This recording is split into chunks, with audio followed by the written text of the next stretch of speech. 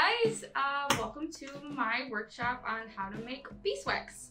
So to give you guys a little intro of what we're going to be doing today, I would like you guys to know what they are. So basically beeswax, they look and they come in all sorts of shapes and sizes. So this is just one of them. And we have a different color. Of course, you can customize them as what you want when you pick the cloth. So let's get started. I guess for starters, what they are, they're basically reusable alternatives to plastic wrap. We know that plastic can be such detrimental to our environment, and this is a way to actually combat that. So basically, won't need these anymore, and we won't need plastic wraps anymore either, which is nice. Another thing is, or something that we usually get asked is, what are they used for? Well, they do have a lot of uses, and let me show you guys for what. So if you guys ever see these in your fridge, which most of us do, we know that we don't always use all of our fruit and vegetables. So a nice thing about them is we can actually cut it like this, and let's say we ate the other half and the other half we did not. What we can do is let's wrap it and put it away. Another thing we usually get asked is, what are they made of? Well, it's 100% cotton cloth. It is made out of resin and beeswax, and lastly, jojoba oil. Each one has their own properties. The jojoba oil is for the pliability and the softness. The tacky and stickiness that holds it together is the resin. And the beeswax has antibacterial properties to them. So our fruit and our vegetables usually stay good for longer. They're also good for cheeses and for sandwiches. So that's really nice. So I have another demo here. And in this one, you'll see that it is actually longer, and it actually has my cilantro in it. So you can do a lot of things with them, use them as you please, and we will get started with the ingredients.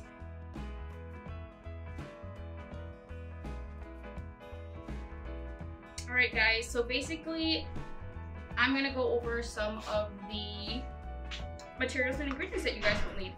So for starters, of course, we need beeswax. And the only reason why I really like this is because you won't need a grater. It will just be in pebble form, which will be really easy for you to melt, either using the iron or on the stovetop. So that's really nice, and that's why I really like it. Highly recommend. We need resin, of course. This is what makes it really pliable, really sticky. We want that stickiness so everything can come close together. That's what that looks like.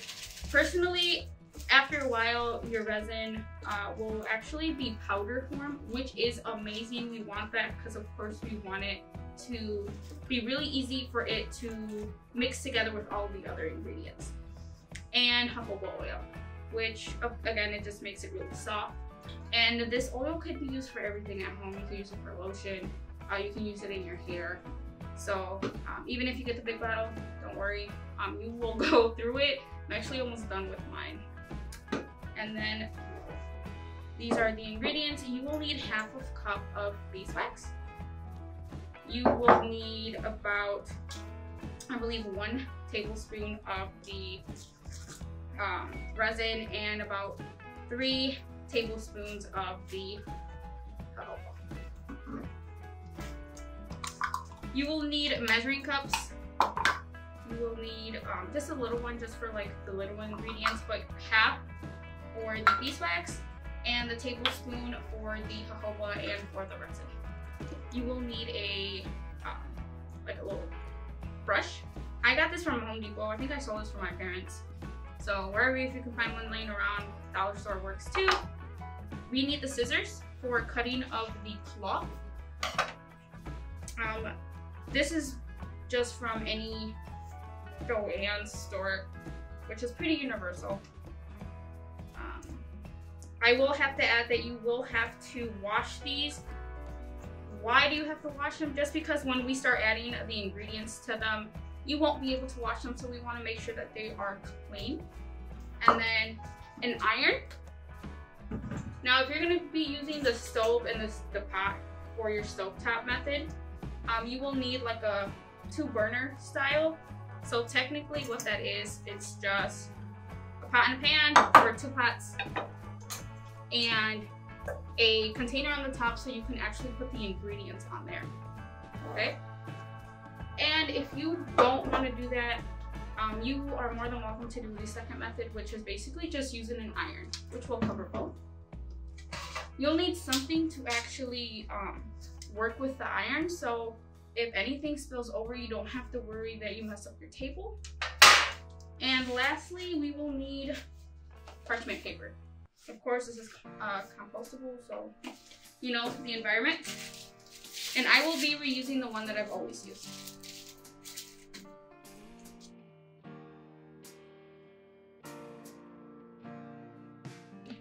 So you guys will grab your cloth, and again, you can find this from any local store. So you guys pick, you can also tie-dye these. Just make sure that they are 100% cotton. It just seeps water with the ingredients, and so I will show you guys how I like to cut mine. If you want to get technical, you can use a ruler. It doesn't matter. So I like to cut off any excess that I just don't want. So I will start off cutting that off.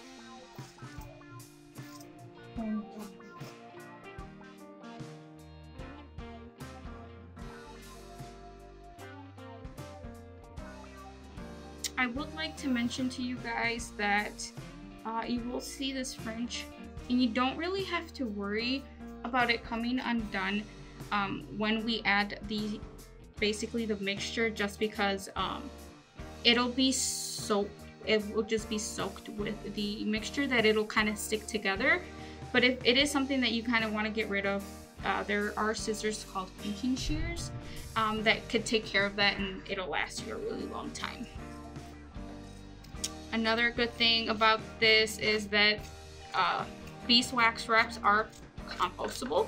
So after 6 to 12 months, so half a year to a year, you can either revive them or you can compost them. And if you live in the Kalamazoo area, the Office for Sustainability does composting, which you can just bring it to the office or to the Gibbs house. So those are your options for that. It's really nice. And here they are. This is just the sizes that I personally want. Again, you can just cut this off, but it doesn't really bother me at none. Doesn't have to be perfect, but you can grab a ruler if you would like, and then cut them to your size. I just know that I have little plates at home and for basically my fruit and vegetables, but depending on what you want to use it for is what you would want the size to be. So that's pretty ideal for some of my containers. That won't be a worry. And here's another one. It's a pretty good size for either. So that works.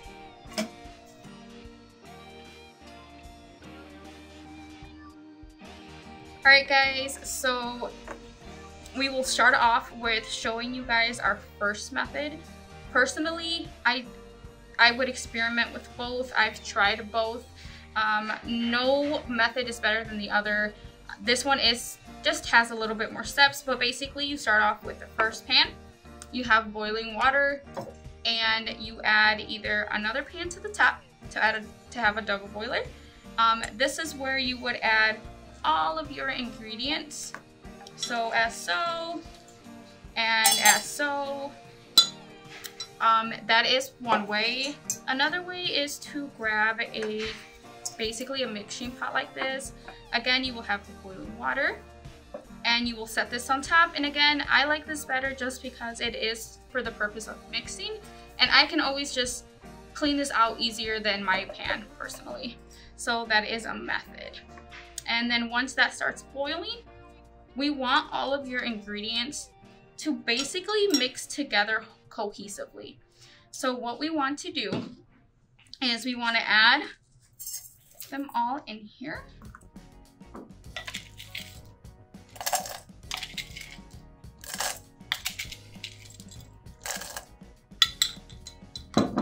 And want to spray it all.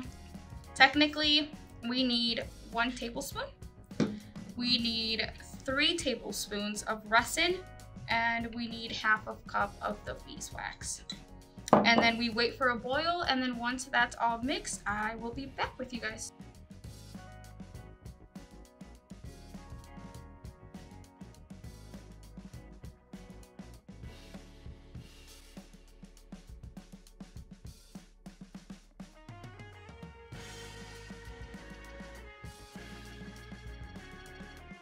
Just a quick note, be advised that if you are using an induction burner, it might take you 5 minutes to heat up the mixture very well. So I would always be around. Also be advised that if you are using a stovetop at home, that one might take 15 minutes. So time yourself accordingly. I would not leave it unattended for the simple reason that it splatters. The wax and the resin, you might hear popping. That is normal. So here I have my liquid. The nice thing about the stovetop is that it actually mixes it very well. You don't have to worry about you getting little areas of just beeswax or anything like that. Everything is cohesively mixed. You do want to work fast because it will dry up. So here I have my little cloth that I cut off, and this will be my workstation again. Use the pan just for precaution reasons because the material will spill over. So grab your parchment paper, layer your cloth. Basically, you want to work really fast. You can spread this as you would like from the inside out and work your way out. Once it touches the cloth, be advised that it will soak through. And basically, it will get hard because again, it's beeswax. Be advised that if you don't spread it really fast, that's okay. Just get more of your mixture and spread it evenly. But this is why we want to use an iron afterwards, so we can get that good soak on both sides and we don't waste the material.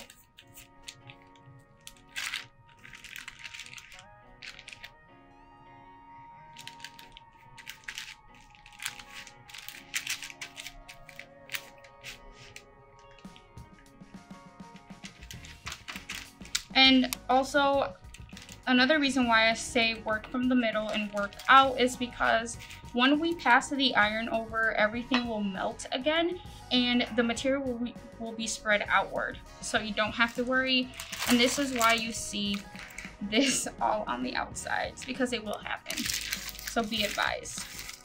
You want to then cover it up. Have your iron set on cotton. And you want to make sure that you iron it again.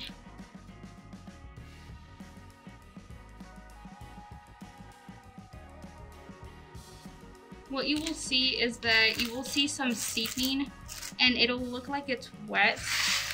The objective is to actually make it look like it's wet because you know that everything is being seeped through.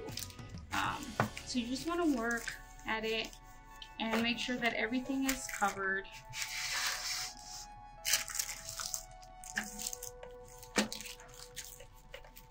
And once everything looks like this, like it's wet, you're basically done.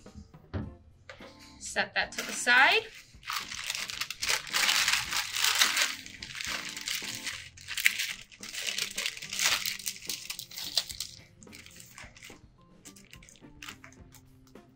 Be cautious, it is gonna be hot.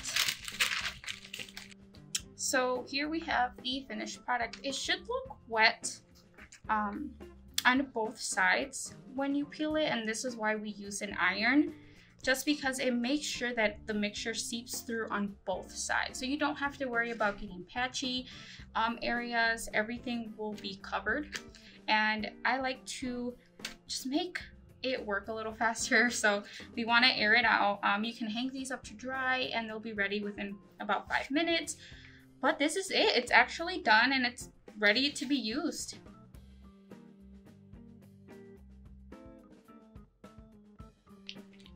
Alright guys, so this will be one of the other methods that we have to making these. If you don't want to use the stovetop, that's understandable, that is okay.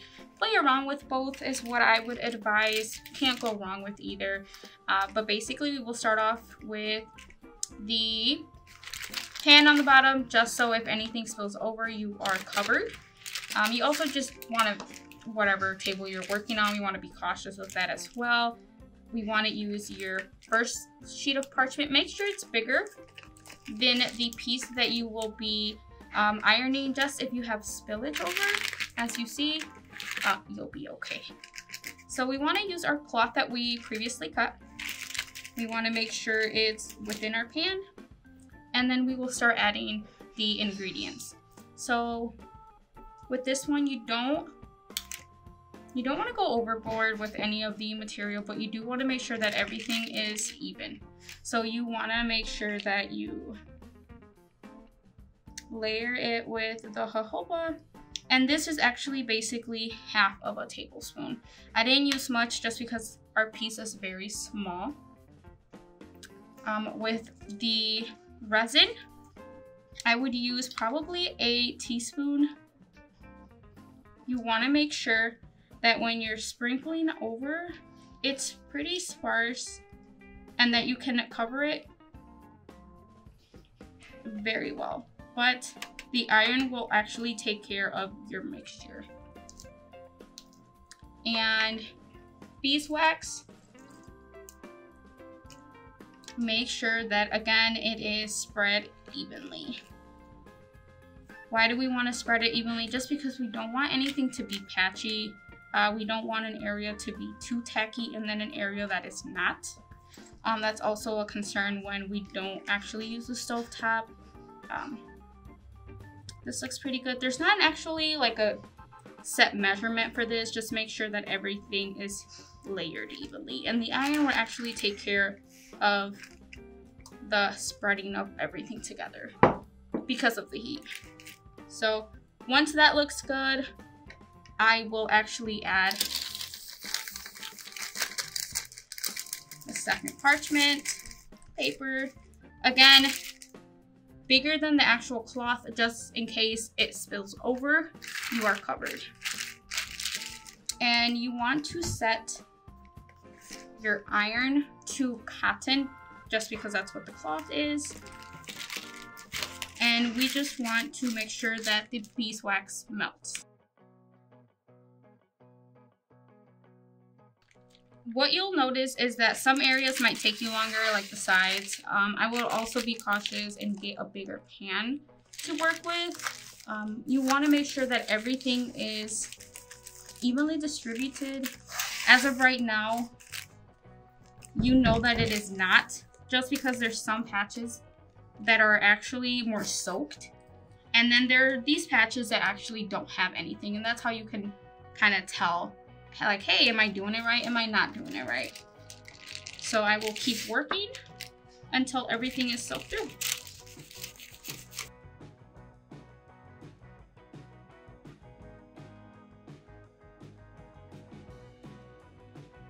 So as you can see, there are some areas that might need more. So like this little area. So what you can always do is grab some of your resin, and this has some of my jojoba oil and my resin mixed in from grabbing the materials. And then you can grab that. This actually probably needs one as well. Like that. Like that. we will cover it again and then do the iron again.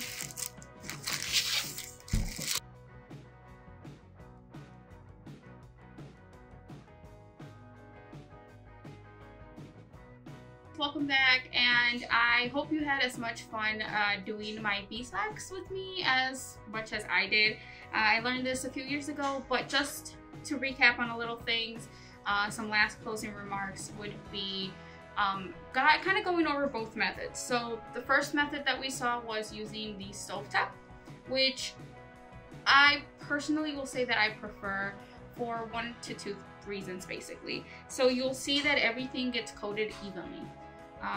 That's important just because you get the tackiness everywhere, you get the beeswax properties everywhere, and you don't get little blotches of beeswax basically. It goes on your preferred fruit and vegetables and cups very well.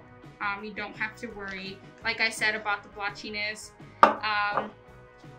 With the second method of just using the iron, you will notice there's little areas of either resin or beeswax.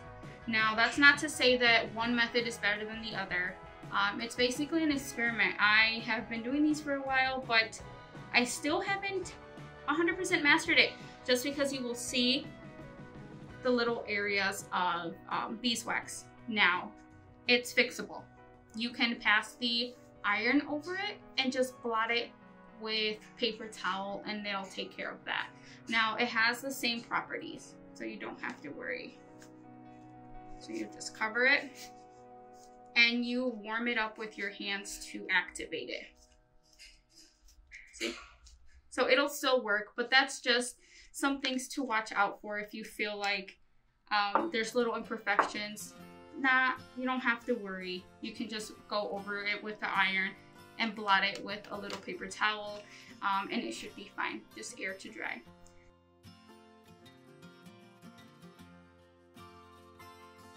To clean them, you want to make sure that you do not use meat for this reason.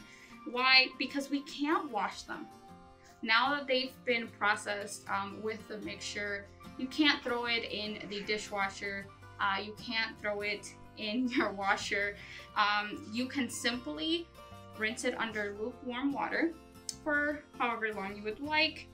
Nothing scorching hot, just because the mixture is activated by heat. And then just rinse it. I would do so after every use. So after I put a sandwich on there, or cheese is fine, but no meats for that same reason. We just can't wash them. Like I stated before, they are actually good for 6 to 12 months. Now, if you use it every day, it might actually need some reviving sooner. And what I mean by that is you'll just have to do the same mixture and run it over the material again, and it should be fine. If you do not want to do that, you can compost them. Like I stated before, the Office for Sustainability does composting, or take it to any other composting position that you would like. I personally love the Office, so I would advise any student to do that as well. So the induction burner, if this is what you're going to be using, or your stovetop at home, be advised of the splatter. This is beeswax with resin. Why is it resin? Just because of the tackiness, and the beeswax is just like any other wax. It's going to be really hard for you to nail it off. I wouldn't advise that. I would use vinegar. So please be advised that you might have to do some cleaning of the stovetop surrounding areas. With the iron, you will also see this on it. This is, again, beeswax and resin. Again, just go over it with vinegar, and that should take care of that as well. And if you guys have any questions, I would be happy to answer them. So, thank you.